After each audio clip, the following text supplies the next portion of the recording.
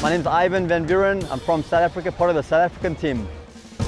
Our expectation as a South African team coming here, we weren't sure what to expect, but when we got here we realized how fantastic the organizers have put this event together. They've done a superb job. We came from South Africa, halfway around the world. We're here in Peru and we're loving every minute of it. It's awesome, bro. When you're looking on the internet, you're seeing some of the guys ripping and that, but you come here and you see it live, and the competitors are of the highest standard in the world. I've been involved in the sport for the last 8 years, from the early stages of starting up again, and now seeing the standard where it is now, it's just amazing. Initially they said this is going to be a fad. This is no more fad. This is a real Olympic sport. It's awesome.